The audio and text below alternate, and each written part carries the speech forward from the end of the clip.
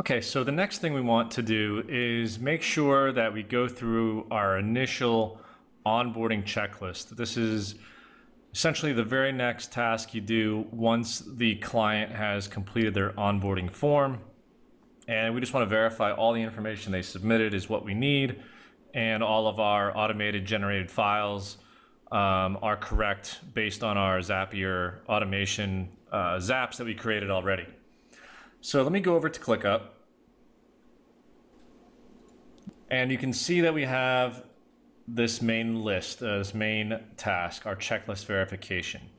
And just for quick reference, what I've done is I've put the client information sheet here directly so we can click on it and reference it. Now, just to remind you the way we do that, if I delete it, all we do is hashtag, and then we're able to find the under sales orders, under client onboarding form submitted, then we find the client, and now we have their information sheet. And if I click on it, it'll open in a new tab, and then I can reference all of this information that they submitted. All right, so you can see the very first task that we have here is client info sheet verification. So what I want you to do, and what we want to do, even for this client, is go through all of this information I already have and just verify that it's correct. So, make sure that they gave us an email. Do they have the proper URL? Do they have their address properly? Right, so all of this information we would just want to verify and confirm. Service areas or service types, service areas, right? This is essentially just a roll-up of all of the information they submitted. Okay, so you want to go through here, and if there's anything glaring that you don't have that you need, for example, what's pretty common that we see is they aren't sure what their login information is. For that reason, you may need to message them, go back and forth with the email, and get in touch with their host. Usually they have this information, but they just need to find it. So you just need to kind of press them a bit to get this information to you. So once you verify that you have all of the information that you need, you can just continue to work with the client via email, call if necessary, because you really need all this information to start properly. So once you have all of that, we can just go ahead and mark this off as complete. We verified the info sheet. All right, so I'll close that. We want to also confirm that the service names file was generated and accurate. This is one of the zaps that we created, one of the automations that we created in Zapier. And you can see here under the Color Bright Painting folder, we have these three files. So we have service names and we have service areas, which also are locations. Again, these are also populated inside of this main roll-up info sheet, but it's good to have them separate as well because we're going to work with them a bit later in this project. All right, so we'll just open them up and look and drag this over. So service names, so we have the 4 that she submitted, good. And then I'm going to do the same for areas, and I can see all of the cities that she submitted as well, so good. All right, so we know that's done. And we also checked on the locations, we're good. Next, we want to confirm that this schema file is accurate, and it's a partial file because there are placeholders, if you recall, when we were setting this up in Zapier. So let me open this up, and we're just going to go through and just make sure that we have what we need and it's formatted correctly. We can always go back and fix this, but so usually the ones that you need to look at right away are the social profiles.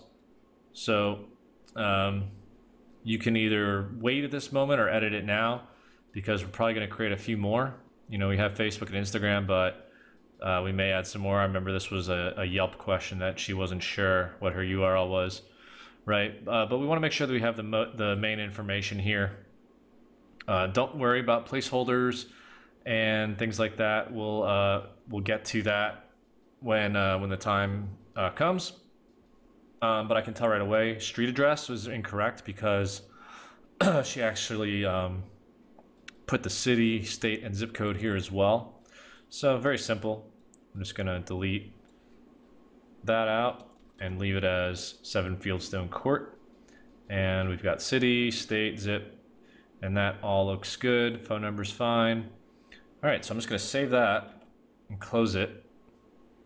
And that is good enough for now. Like I said, we're gonna revisit this when we actually use this and finish the file in a later video.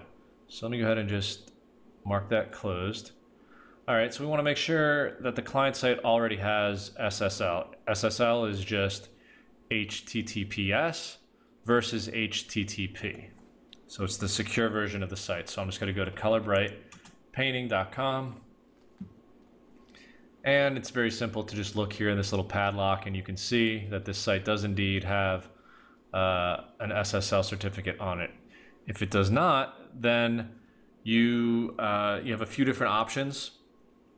You can go to the host directly, so whoever is actually hosting the website, could be GoDaddy, could be Namecheap, could be SiteGround, could be HostGator, Bluehost. There's a bazillion different options.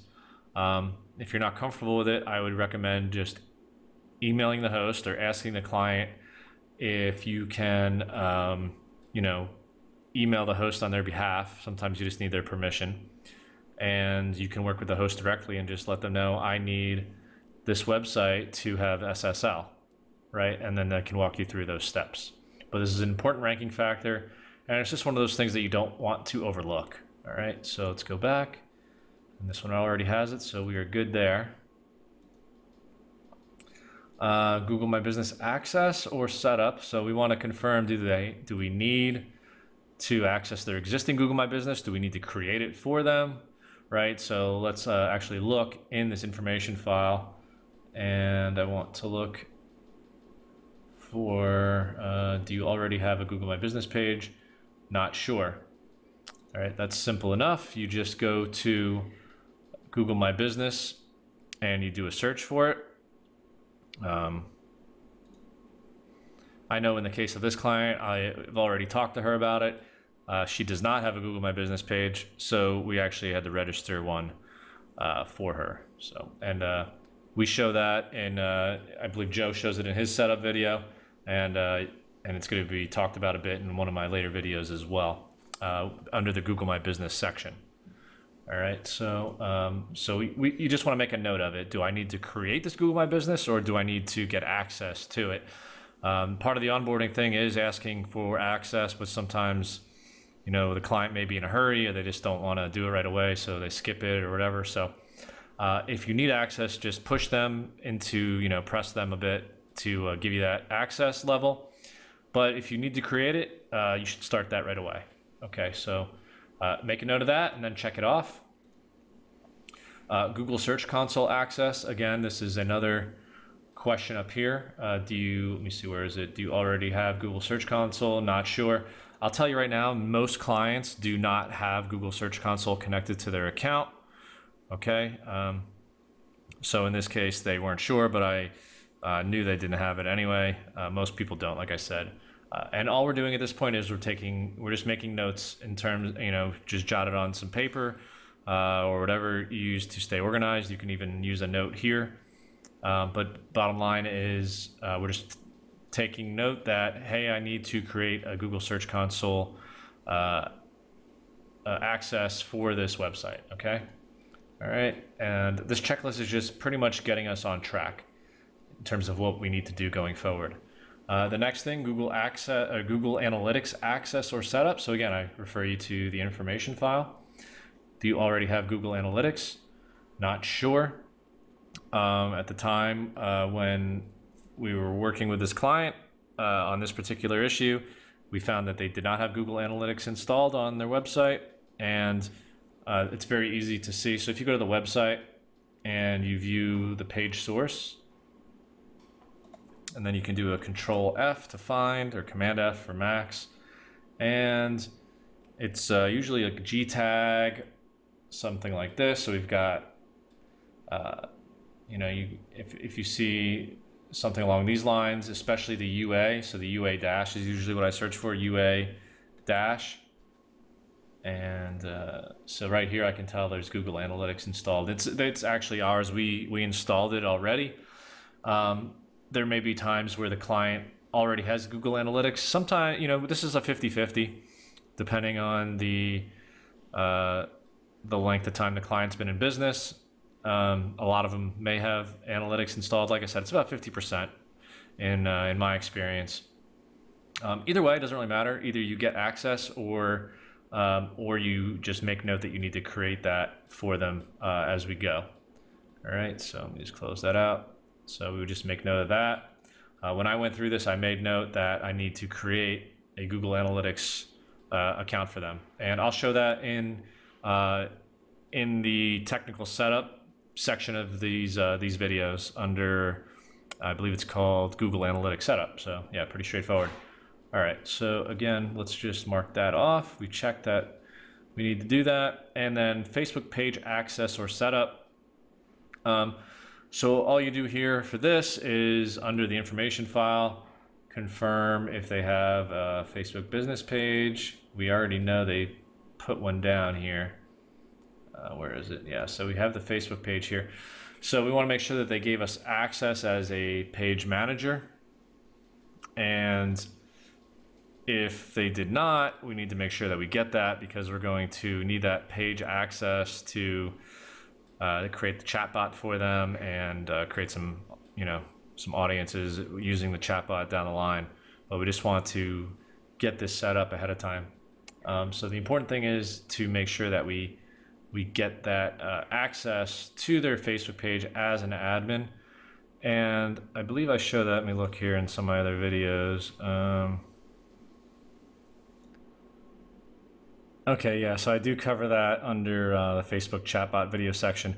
If we actually click on this subtask, Facebook page access or setup, I reference a link here, which you could actually send this directly to the client. And all this is a way to instruct them how to add you as an admin to their Facebook page, right? So it just takes them step by step what to do to add you as an admin.